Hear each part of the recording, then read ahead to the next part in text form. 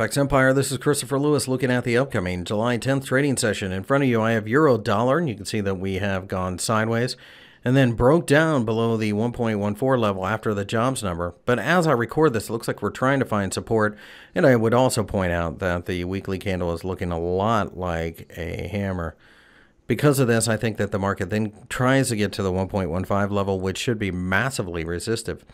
If we can break above there, I think that the market should then go to the 1.18 handle. This is a market that seems to be ran by the buyers currently. I prefer buying dips. Certainly we have seen that.